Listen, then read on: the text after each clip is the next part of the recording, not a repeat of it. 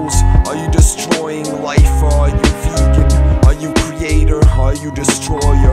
Are you native or Métis? Are you a colonizer? Are you mestiza? Are you dazed and amazed at all that I've created, but do you honor it? What do you sate yourselves with, honestly? I'd be happy with sake or plum wine all day, to be honest. Training with wakizashi, machetes and cold steel. I know real from fake when it's razor honed. It's not hard to tell. And I made these omens to spar with Satan on a daily basis.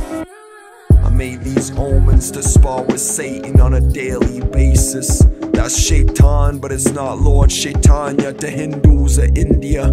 Do you believe me when I speak this? Are we demented, or are we ageless beings? We are often frail and faceless, coughing and wailing from poisons inside us, from toxins and chemicals from corporate monsters. Does it matter, to be honest? Are we training to evolve into futures of strangely evolved mutants? Should we give credit where credit is due? Are we often lost, or are we ready to view this? Are we veterans truest? Are we effortless or nuisance? Like we think of insects, what's the difference between a bee or a wasp? Between a fly or a spider? Between a mosquito or a dampir? Between a butterfly or a moth? Are we still stuck in binary thoughts of oppositions, while we thought that kindred taught us in institutions inching to screw us slowly like corks? That there is no such thing as good or evil in humans. But meanwhile in nature we're taught that segregation is logical. Is that natural though? And is that in nature? Is this logical?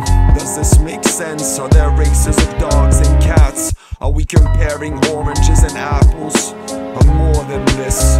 What if you lived in an orchard of pears your whole life with your peers? Would you think that that's the only fruit in the cosmos that exists there? What if they were psychotropic? What if they were psychotropic? Would that be the Garden of Eden to you? If you ponder this, I would if I were you, but I'm not regardless. In la quecha la kin, in la quecha la kin, and honest. I am from lost times and beyond this, as an Nahuatl and Mayan kindred. I was born as an Aztec warrior with Toltec wisdom inside me and Olmec ears. I was born as Goraknath and a Goraknati in future evolutions of a future Manjushri of sorts, minus the honorary titles. Born as a Buddha, a Tata, like all youth are. The youth is the future, so do you seize this like Jesus or Yeshua ben Miriam?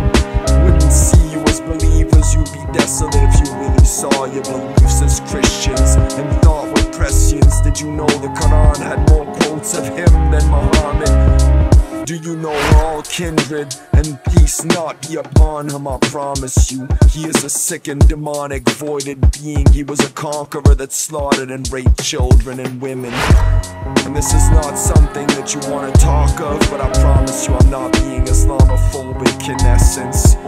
Not all like-minded we are, but I promise you we are still regardless individuals. We are still individuals regardless.